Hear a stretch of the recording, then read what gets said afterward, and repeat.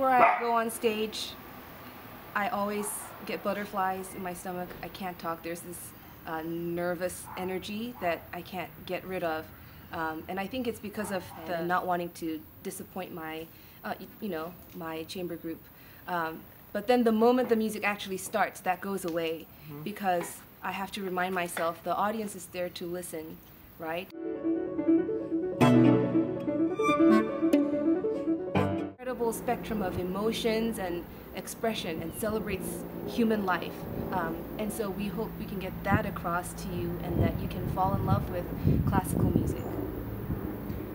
We hope, and I hope, that the sounds that we make is not confined to a genre or some kind of image that preconceived. What do you have? What is a gift that God has given me that you can give back and bless other people? And so that's how music got started too in my life, is being able to play and make other people happy, or and that has evolved as I have really developed my playing into, I want my music to meet wherever my listener is. So if you are sad and you're going through mourning, I want my music to be able to be a part of the healing process. Or if you are just experiencing so much anger or something, that somehow the music can bring peace and relaxation. And so I would love, yeah, we just want to be accompanying you wherever you are.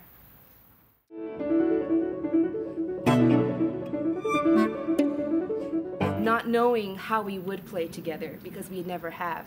And in that moment, when we first started and it sounded like, oh, it's going to be okay, it's going to be a good concert, that was a great realization, like, wow, we can do this together. Yeah. I think what's great about being a part of this group is that because I know Danny and Misha have their own unique voices and their interpretation and their strong ideas, and so it pushes me also to keep exploring and keep raising the roof, the level of what I can contribute to the group. Create something even bigger than myself. And that's the most exciting part, I think, of being part of this group. Being unable to meet together or unable to play for people, it was, I think, one of the biggest eureka moments. Like, wow, this is so crucial to have an audience to play for.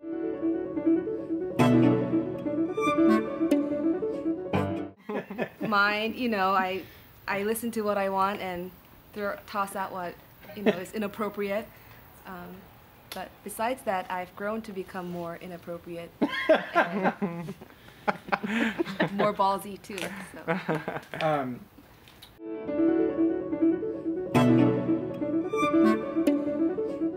Absolutely very crucial for a musician to be versatile, because music exists not only in one language. For chamber music, it enriches my ability to listen and to actively engage and respond to the people I play with, and make sure we play with one idea. That is the challenge. I get to have my own voice, but I also get to collaborate and I have to remind myself the audience is there to listen, right? And I am there to give. And so when I focus on that more, then I can immediately open up and kind of remind myself the main purpose, and that's what gives me peace during the performance.